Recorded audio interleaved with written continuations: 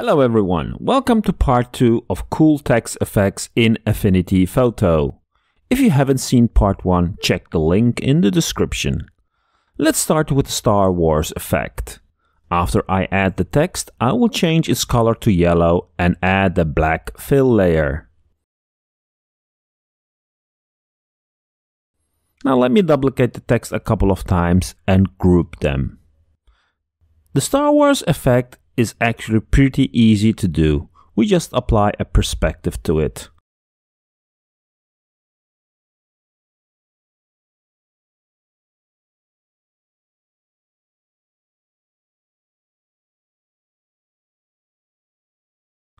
Awesome! To finish the effect, I will add a gradient on top of it, so the text fades out in the distance.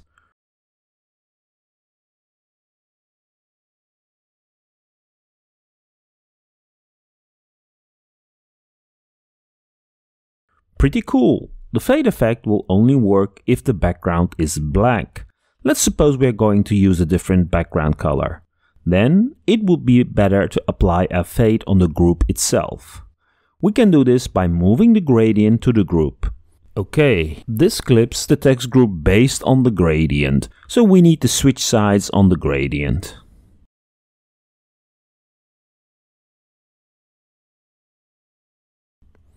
Let's resize the gradient rectangle so it fits all the text now and fine-tune the gradient to our liking.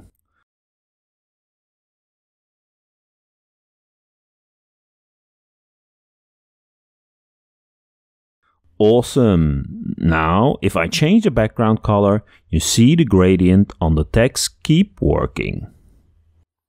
I see, I forgot to widen the gradient rectangle. Let me fix that, so the bottom text is also shown without clipping. Time to move to the next effect, the text twirl. Let's start by adding the text first. Now, instead of duplicating it with a regular duplicate, I will duplicate it linked.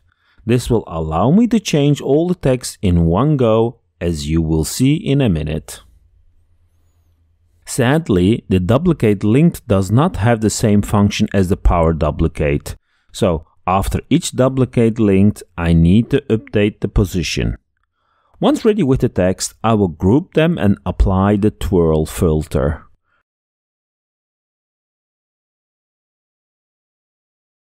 Remember, you can set the center point of the twirl with your mouse.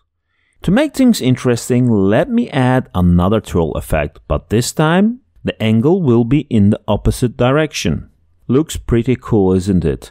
Now the cool part. As we duplicated all the text linked to each other, I can change the text very easily. The twirl effect is so nice to play with. I just can't stop playing with it.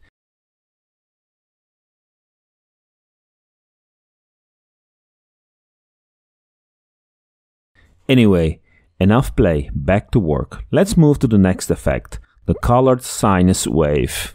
This is a pretty simple effect. Let's add our text first and group them. Now, I will just add a procedural texture to the group. From the preset drop-down, I will select the overlapped sine waves. Pretty awesome, right? If we give the background a nice color, the effect really comes to life. That's it for this video. I hope you liked these effects. Let me know in the comments what you think of it and if you like to see more text effects. Thanks for watching.